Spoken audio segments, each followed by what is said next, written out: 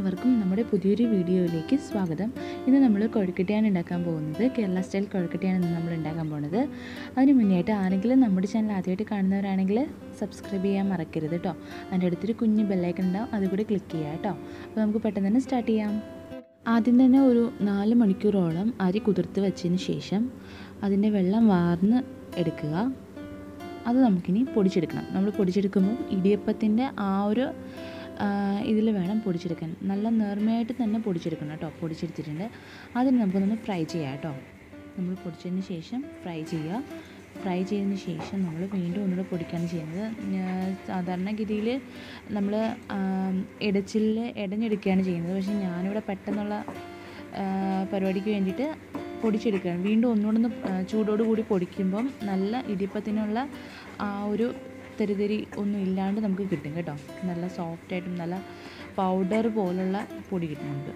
ഒട്ടും തരി ഉണ്ടാവില്ല ചൂടോട് തന്നെ വീണ്ടും പൊടിക്കുമ്പോൾ. ഓക്കെ, അപ്പോൾ ഈ നമ്മൾ ഫ്രൈ ചെയ്ത് കഴിഞ്ഞിട്ടൊരു 5 മിനിറ്റോളം വീണ്ടും നമ്മൾ ഈ ഫ്ലെയിമിൽ നിന്ന് മാറ്റിയതിന് ശേഷം ഒന്നുകൂടെ നന്നായിട്ട് ഇളകിക്കൊണ്ടിരിക്കണം കേട്ടോ. അല്ലെങ്കിൽ അടിയിലുള്ളത് കുറച്ചുകൂടെ അധികം ഫ്രൈ ആയി പോവും, കളർ മാറും.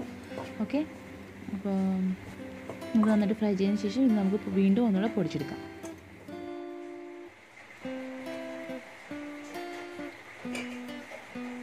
ഫസ്റ്റ് നമ്മൾ പൊടിച്ചില്ലേ ആ ജാറിൽ വെച്ചിട്ട് തന്നെയാണ് വീണ്ടും ഇട്ട് പൊടിക്കുന്നത് കേട്ടോ.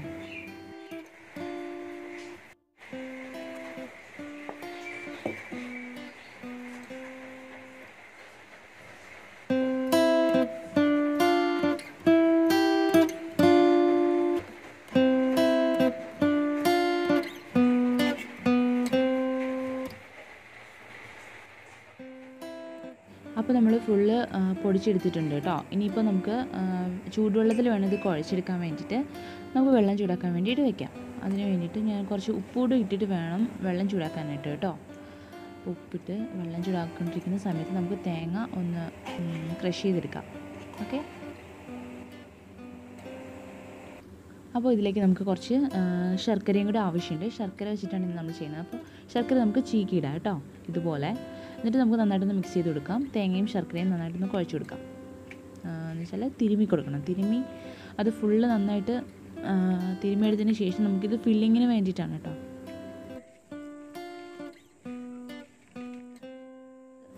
ഫുള്ള് തിരുമ്മി എടുത്തിട്ടുണ്ട്. ഇനി നമുക്ക് മാവ് കുഴച്ചെടുക്കാം. വെള്ളം ചൂടായിട്ടുണ്ട് കേട്ടോ.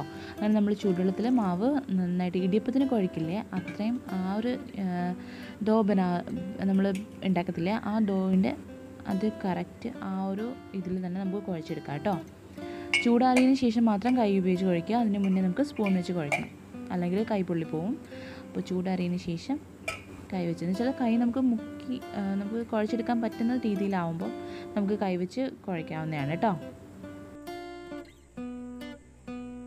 ഇപ്പോൾ നമ്മുടെ ഡോ ആയിട്ടുണ്ട്, നമ്മുടെ മാവ് ആയിട്ടുണ്ട്. ഇനിയിപ്പോൾ നമുക്ക് ഇഡ്ഡലി തട്ടിൽ വെള്ളം വെച്ചിട്ട്, ഇഡ്ഡലി കുക്കറിൽ വെള്ളം വെച്ചിട്ട് തട്ടിനകത്തേക്ക് നമുക്ക് ഈ ഉണ്ട ഇതുപോലെ ഉരുട്ടിയതിന് ശേഷം നമുക്കിത് ഒന്ന് പരത്തിയെടുത്തിട്ട്, നല്ല സോഫ്റ്റാണ് കേട്ടോ, നല്ലതായിട്ട് പരത്തിയെടുത്തിട്ട് ഇതിനകത്ത് ഫില്ല് ചെയ്യണം. നമ്മൾ നേരത്തെ ഫില്ലിങ്സ് റെഡിയാക്കി വെച്ചിട്ടുണ്ടല്ലോ, അത് ഫില്ല് ചെയ്യുക. ഫില്ല് ചെയ്തതിന് ശേഷം അത് കവർ ചെയ്തിട്ട് നമുക്കിത് ആവിയിൽ പുഴുങ്ങിയെടുക്കാവുന്നതാണ്.